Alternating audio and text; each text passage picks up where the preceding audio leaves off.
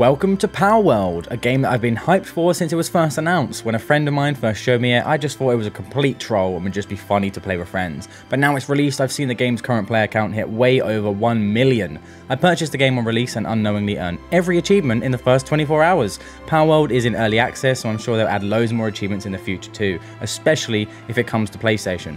From my experience, Palworld is extremely similar to the Ark games. The Pokemon catching and collecting is obviously in place, and surprisingly, there's a lot of things that they've taken from Elden Ring, such as certain boss areas, environments, and one of the pals has riding mechanics exactly the same as Torrent. As of now, there are only 10 achievements, but they do take some time, especially if you're just playing casually and not using multipliers, or playing in co-op. I used some multipliers for the purpose of this video, but even with those, some of the endgame bosses are still pretty tough to beat if you haven't put in the grind for the best gear. I needed to catch 90 different kinds of PAL, and there are 111 unique PALs in total, so this is quite a grind, noting that you need to upgrade your base's production facilities a lot because the spheres used for catching PALs come in many different tiers.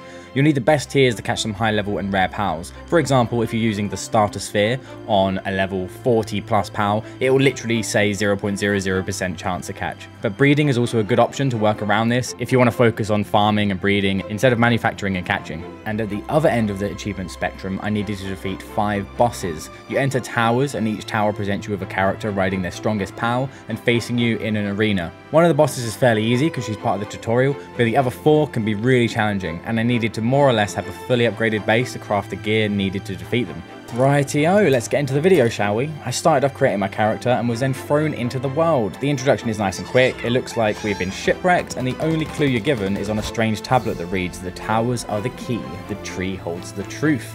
The towers refer to the boss towers, but the tree holding the truth, I honestly don't know yet. There's basically a giant Erd tree on the map, you know, just like Elden Ring, but I never went over there because it looked like it was outside of the map, but I'm not sure yet. So I tested out the controls, strolled forward a bit, and encountered my first fast travel point. There are loads of these scattered around the world, and you can also fast travel to your bases, which is super handy throughout the game. If you've played Ark, you will almost instantly recognize the similarities in the inventory here. And Palworld even has the same technology page to purchase new buildings, items and such each time you level up. It's not a bad thing though, Ark is amazing. I chose the recipe for PAL spheres first, and then ran straight to a tree to punch it for wood. You even get fiber from trees, just like Ark once again. Oh, it's just Ark. It's just Ark. Oh, this is so good. Things got a little bit darker when I crafted myself a wooden club to start beating up PALs with.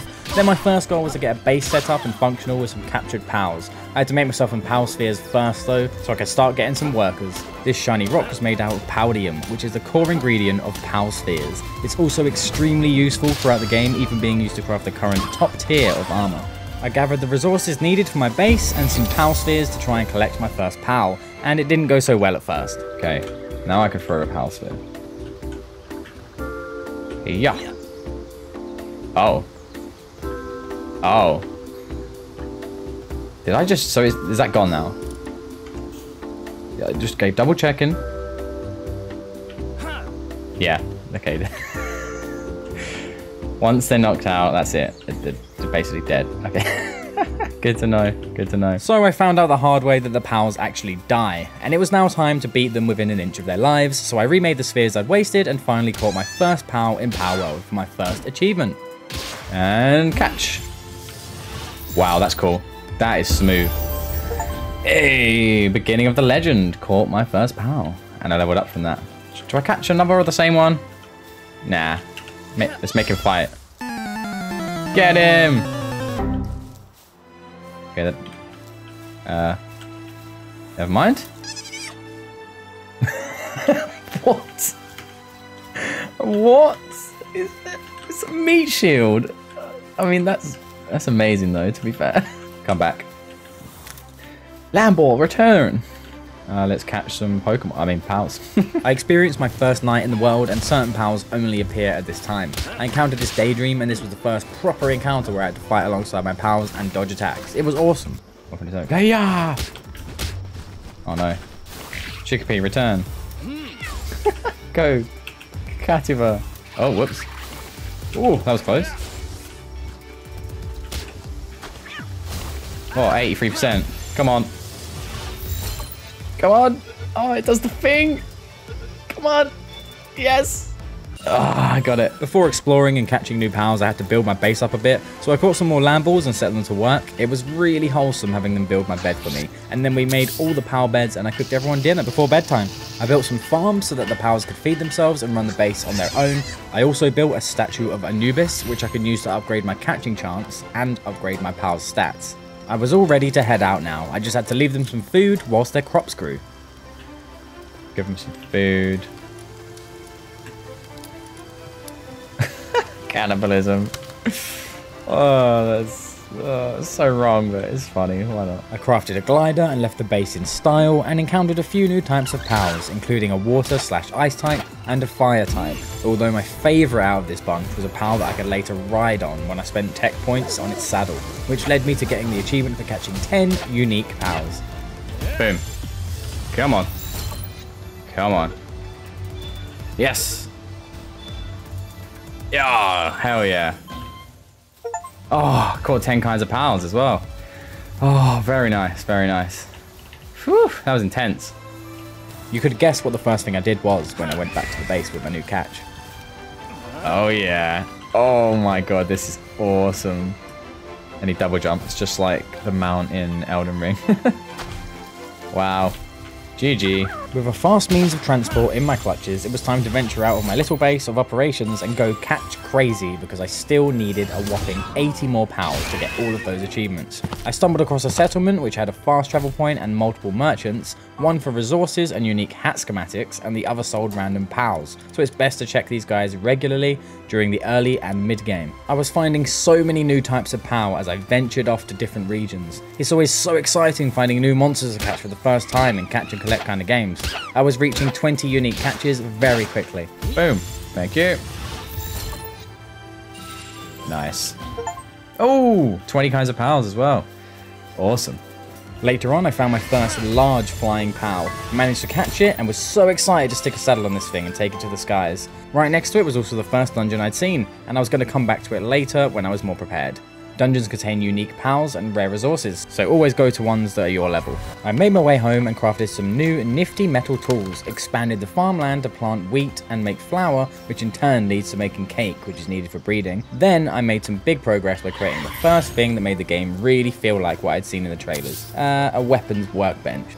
Oh my god, see like a handgun straight away.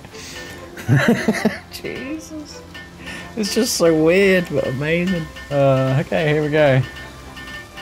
Weapon workbench crafted. Just look at it. Just what the hell? After my break back home, I finally went back to that dungeon. There's lots of loot to be found in there and always a boss at the end. These boss pals are called alphas. You can catch them too, and their stats are considerably higher than normal versions, and they're physically bigger as well, which is really cool. The loot at the end of dungeons can be really good. You can get accessories that give you buffs such as defense boosts or resistances to the heat and cold. The best things are the rare schematics though, which let you create weapons and gear that are a higher rarity than the basic stuff you craft at your base.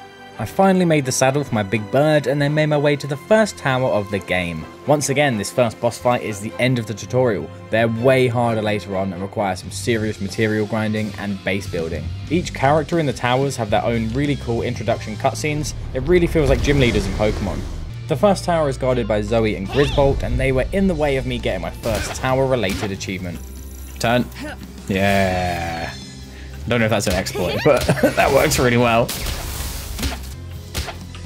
Oh, he's stuck on the pillar now. GG. Run out of stamina. Should I just... There we go. Boss eliminated. Defeated Zoe and Grisbolt. Boss first kill. 5 ancient technology points as well. Is she dead? Oh my god, she's actually dead. What the... What? Nah, surely not. Okay, that's pretty messed up, but kind of hilarious. With the tutorial out the way, I could just do whatever I wanted, and I chose to catch more pals first. Slowly creeping up on that big 90 unique pals achievement. Nice. Oh, and that was my 50th pal. Whew. Just quickly sneak that capture in whilst getting destroyed by everyone. Why didn't you guys go for the frickin' syndicate people? Leave me alone. Whilst hunting down alphas, I came across a far too familiar sight. Inside this dungeon was such a cool looking power bow. Sealed around with the Swordmaster. That is sick, but that It's just Elden Ring. The churches look like the Elden Ring churches. These look exactly like whatever these things are called in Elden Ring, where it's a boss in there. Oh, so cool. Freaking Samurai Pal. Well, I was definitely going to catch this guy. A great addition to the base as well, because Bushy can do handiwork and also light my furnace, a nice combo. And whilst chilling in the base, I had the most peculiar raid warning show up, which I only ever had once. Wait, what? Raid fangos? Saying that, love. What the hell? Are you serious? Right, it's time to test out my new handgun. Where are they coming from? Over there. What the hell? Oh, it's a type of pal. Catch. Oh my god. Jesus. I treated my pals to a hot springs to reduce their stress levels, then geared up some more to take on the next tower leaders. I tested my newfound power against a Mammorest and it did not go to plan.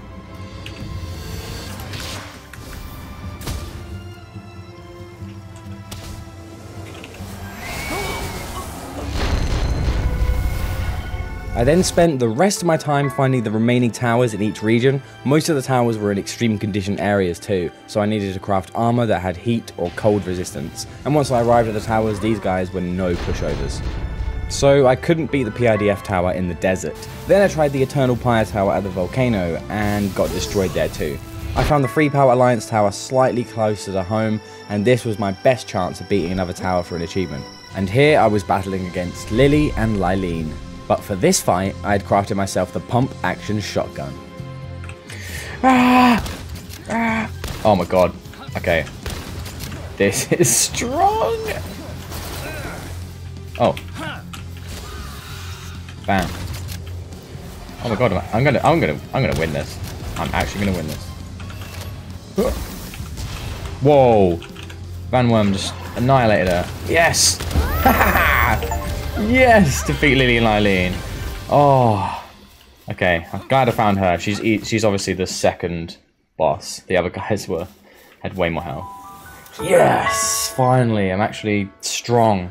After gaining some more levels and manufacturing loads more shotgun shells, I went back to the towers in order of their hit points, so I knew who I could and couldn't beat at this time. But having the best shotgun in the game is definitely a good sign. Now to take down Marcus and Phalaris. Nice. Oh, that's amazing. Yes, King Packer. Oh, he's dead though. I need to get closer. There you go. When the damage is white, I think I'm super close. Oh my god. Oh, that freaking crit. No way. Come on, come on. Oh, come on. Yes. Yes. Oh, Marcus and Phalaris defeated. I then attempted to take down Victor and his Shadowbeak, but he proved to be way too strong. I found out he was level 50, so I needed to level up some more. This was a good opportunity though, to grind materials, build up my base and craft loads of ammunition. Then I decided I might as well go for the 90 power achievement, because catching powers is a really good way to farm XP. As long as they aren't the powers you immediately see when you spawn, like land balls, you get loads of XP for catching them. I had also now farmed and crafted the second best spheres in the game, which made catching lots of these alphas a doddle. Whilst on my hunt for new pals, I came across one of the poster pals for the game, Anubis. It was already level 47 out of 50 and had a super low capture rate. Challenge accepted.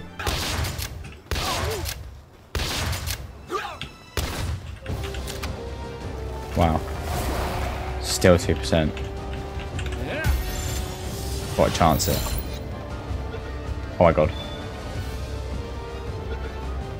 No way. No freaking way. Oh, and that was my 90th. Wow, he's got to be like one of the rarest in the game as well. Oh my god, that chance. That low chance. Wow. That completely overtook the excitement of the achievement. But yes, that's the last achievement to do with catching different kinds of pals for now. Oh, until they bring out more achievements, more pals and stuff. But yeah, 90 different kinds. Let's look at the power deck. 90 registered, 109 encounters. There's a few more, so there's 111 pals. I've got 90 of them. Pretty cool. I immediately put Anubis in my team as it was already stronger than some of my boosted pals, even though Anubis wasn't level 50 yet. Then I boosted his stats, and after stocking up on ammo again, went to the next tower containing Axel and Orzurk. Oh, I've got my new shield as well. Bam, bam, bam. Oh, easy. I'm level 50. Look at that. Oh, the damage. Before I was hitting like 200 crits. Bam. See you later, mate. Oh, boss eliminated. Volcano Sovereign defeated Axel and Orzurk. Yes, one more to go. The toughest one to go. The toughest in question being Victor and Shadowbeak again. Clearly the hardest boss in the game. But I now had the best power metal armor and a giga shield, so I should be fine. Unless I run out of ammo because my melee weapons weren't upgraded at all. Okay, yeah, the 200 crits. So I thought it was the level, but no, it's just him. He's just... Oh my god. My dude's dead already. What? Okay, he just one-shot chill it. Okay, Anubis, go. Oh no. This is not... Whoa, 5k damage from Anubis. Okay, okay. It's strong. Bam, bam, bam. Oh, so far so good anyway. What the hell? Oh, look at the freaking pillar. The worst thing is, if I do lose this, I have to grind all my ammo back for maybe an hour. Where's it gone? Oh, there you are. And this armor is so good. I think that's what saved me. Oh no. Headshot, come on. Oh. God, it just hits me through the pillar, of course. In the face, come on. I'm a bit low on ammo. I think I've got this, I didn't want to say it for so long, but... This is fine, There we go. Oh, boss eliminated! That was alright. Defeat Victor and Shadowbeak, Astral Sovereign. Oh, you know what? That armor is so OP. And that's 10 out of 10 achievements on Palworld. I hope they add more. And if it comes to PlayStation, I'll probably do the Platinum. Considering there are nearly 800,000 people in game right now on Palworld, the top 2% is pretty good. That final achievement is 2.2%. Thanks so much for watching, guys. I hope you enjoyed my Palworld achievement journey, and a massive thanks to the NC Collective. See you in the next one.